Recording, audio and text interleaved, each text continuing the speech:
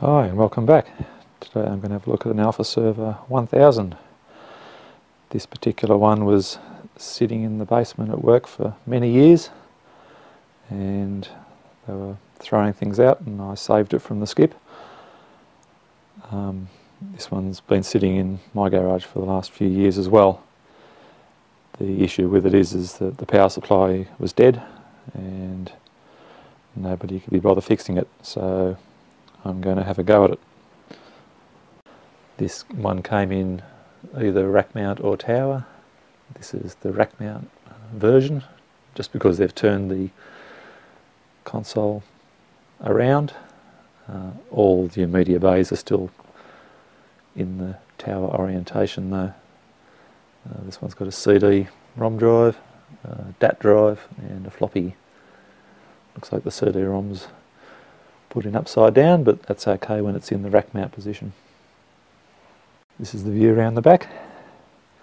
The internal SCSI, VGA, keyboard and mouse, a couple of serial ports, parallel port, and it's got some cards in it, 3 DE45s, 435s, and an external SCSI card. And the power input, of course. Having a look inside now, we've got a baseboard which has got 3 PCI slots and the rest are ESA slots. This is the onboard SCSI and a couple of battery based devices here. One's the real-time clock and the other's for the CMOS.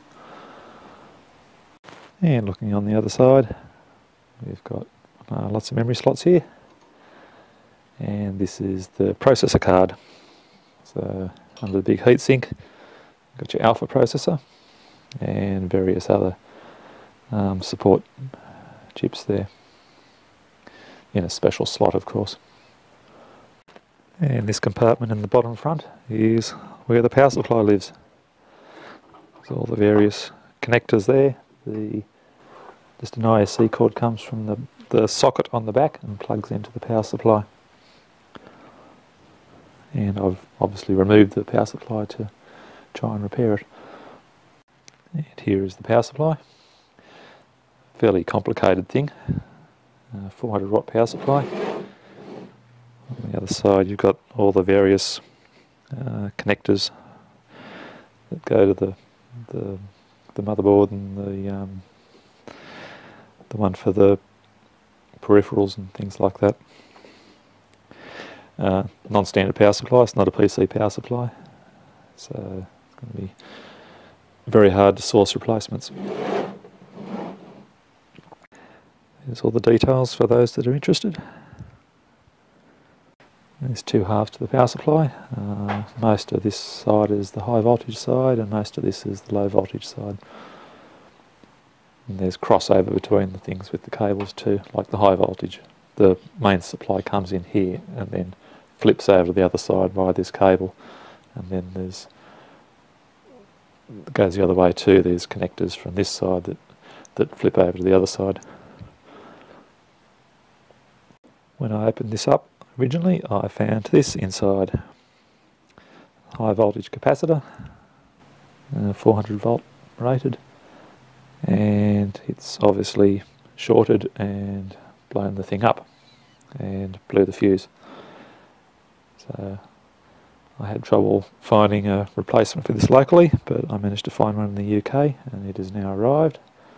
So I'm not sure whether other things have been affected, other components have been affected, but I'll soon find out. This is where the capacitor came out. I don't know whether you can see, but it's blown a fair sort of a hole in the PCB when it's exploded. Fortunately it hasn't damaged any of the tracks. These tracks are still in good condition. I've done a fair bit of cleaning here to get rid of all the electrolyte that spilled out. Whether I've done enough cleaning I'll find out in due course. So now I've got the replacement capacitor for this. I'll fit it and replace the fuse and we'll see what else is broken.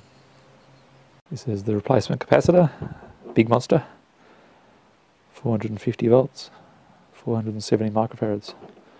Okay, I've pulled all the cards out of the machine and put the power supply back in.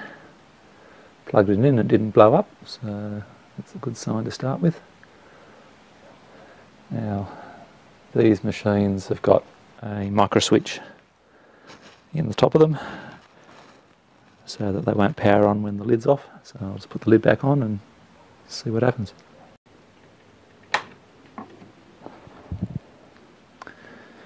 Okay, push the power button. The fans are spun up and then it spins down. So it's getting some power through. Put the CPU card in now, so just check some of the voltages. And we're getting 12 volts there. Check the other rail. So we're getting 5 volts on that one. Looking good. Okay, I've now put the memory in. So you've got to put it in a certain way and put ECC banks in and things like that, so it's not just straight in a line. Anyway, I'll just power it on now and hopefully we should get something on the display.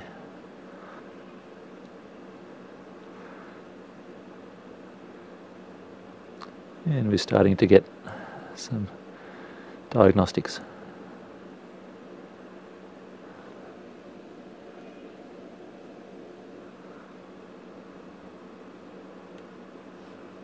Next thing to do is plug a serial terminal into it and see what we get.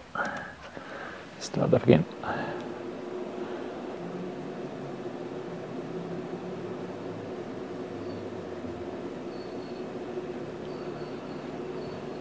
Okay, let's check the cards.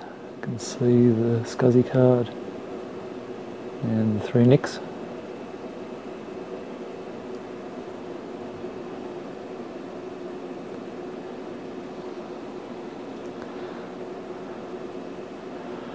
Okay, so it looks like we're getting somewhere. This machine doesn't have any discs or any of that sort of stuff in it, so I'll have to do some reading on the firmware and the console commands and stuff like that and get a disc plugged in, but that'll be for part 2.